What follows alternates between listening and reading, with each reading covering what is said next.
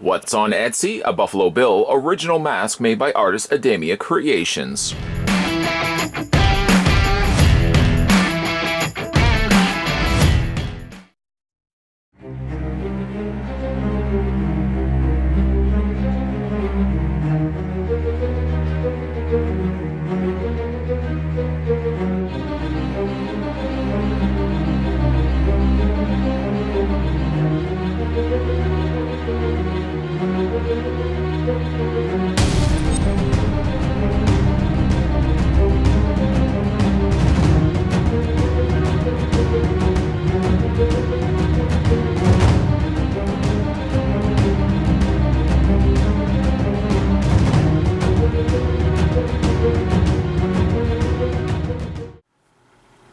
I'll put the link down below to artist ADAMIAcreations over on Etsy if you're looking to pick up the Buffalo Bill original mask. The price point on this one is $150 US.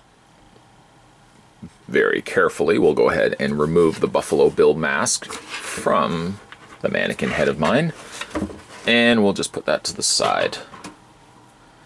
The Buffalo Bill mask is custom made and made to order. Materials used for this were some sealer, some varnish, wire, thread, buckles, rivets, brass, leather, nylon, acrylic, and of course fiberglass. That is the primary material that they used for this. It is a very weighted piece when you physically get this in hand. A lot of time and a lot of care, you can tell, has definitely been put into this mask. This is also cool. When I got the mask, they also took the time and sent me some clockwork orange cufflinks with eyeballs on the front there. It was very, very cool. And down below there's the price point on those if you're interested in picking those ones up for yourself. You can definitely see, again, a lot of care and pride put into each of the individual pieces. When you get the mask, for example, there was this little tag that was on the front of it, stitched around the eye socket areas, and then you've got ADAMIAcreations or ADAMIAcreations. I think it's ADAMIAcreations. And then on the back of the tag, this tag, like the item it is attached to, has been made by hand with lots of care and attention to detail. Our goal is to put everything we have into our work. Our items are always made by hand with love. We only hope you love them too. That's from ADAMIAcreations. So let's get a good look at this mask, because there's really a lot to have a look at. Now, of course, it's inspired by the Buffalo Bill mask. This is the inspiration from the Silence of the Lambs Buffalo Bill, in which that character, of course, took skin and crafted himself, you know, a face and all that stuff. I think he actually makes himself like a body bust out of women's skin. Fantastic movie, the original Silence of the Lambs. So this is sort of an inspiration of what Buffalo Bill could have crafted together, and the sight of this is absolutely terrifying. You can see on the side, for example, well, one thing that's really neat about this particular mask is if you look really closely, both on the top and especially on the bottom, you can see that there is a human skull underneath. And then over top of that, they simply have taken big wedges of flesh and have basically stitched it and made this Frankensteined mask out of all of that. It's a grotesque sight, but a splendid sight, I have to admit. You can see how the eyes have been cut away from, of course, the skull that would have been behind it. A very gruesome, bloody defect around the outer area here. I like that they put a nice wet, slick coat over top of all of this. You can see that there's all these little scratches, multiple different layers of paint as well, between like cream colors, slightly darker grays, for example, discolorations that flesh would, I guess, eventually start getting to. Not that I have real human flesh to compare it to, but flesh would naturally, of course, discolor the longer that it remains dead. You can see all these little cutaway lines where the seamstress, and I don't even want to say seamstress, but the seamstress would have very crudely put some of these pieces together. Some real dark, stark cuts right into the flesh itself. All the areas around the skull itself, you can see, are given this nice wet, slick coat of red paint, which also makes its way around the outer area, where it looks like the skull has been very crudely hammered and shattered, in which it's then made into this mask here. The mask can be worn, and it is buckled together by leather strapping.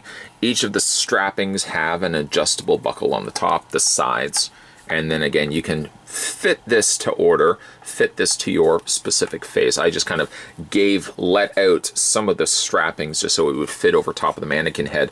It does also fit over top of my head. Like I said, it's a little on the heavier side, being that it's a fiberglass material. It's definitely got a little bit more density to it than perhaps some of the traditional Halloween masks that you might be finding in stores right now. Even like the bonework here has been very nicely painted here. Dark areas have recessed and filled in those recessed areas in which the teeth reside. There's a little bit of darkness that's been added there. A couple of different coats of paint have been added. Blues, some whites, again some cream colors and some grays. It does really work quite together. It actually it looks neat because the way the light hits it, it certainly looks as if it's got its own reflective surface to it, and it's really just the paint that's doing a lot of that. I think by far my favorite aspect of it is the stitching that they've added here with the wiring. Stitching runs around the side here, around the top, around the forehead area. There's stitching along the top area there.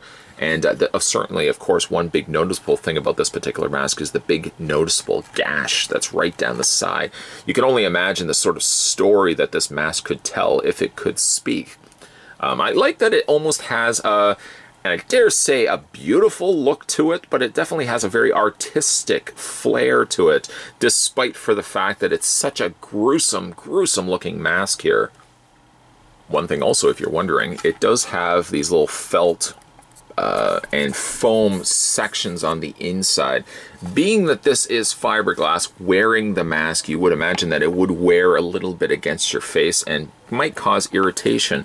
But one thing that they did factor in, they put these little foam strips on the inside here, supporting against the forehead, supporting right above the brow area, right above your eyes, and then around the areas of the cheeks. So it sits comfortably, despite for the fact that, like I said, it is a very dense, heavier feeling mask. An interesting thing about this particular mask is that the artists used to sell it when they worked for a company called Dead Rabbit Studios. Since then, they've reclaimed the original sculpt and mold and have made some slight improvements to the mask since then. The mask has been their original baby right from day one, and they're currently now selling it over on their Etsy store. Adamia, or ADAMIacreations, are certainly one more gravitating towards the macabre, a little more of the disturbing pieces. But there's certain beauty, I think, to be had for such a grotesque looking mask. If you are interested in this sort of design and want to check out some other cool art pieces that they produce over there, I'll put the link down below to ADAMIacreations. It was on Etsy. We were having a look today at the Buffalo Bill original concept mask from ADAMIacreations, which again, price point, if you're looking to pick this up for yourself, you're looking at $150, which I think is quite affordable for the level of detail that they put into this mask. If you guys haven't had a chance to hit that little subscribe button down below, what are you waiting for? More videos will be coming your way as well. If you want to head over to the main page, check out some of the stuff that you may have missed along the way. Might have missed out some cool goodies like this one right here. Head over to the main page when you finish this video and have a look. As always, guys, thanks for watching as you always do. I'll see you next time.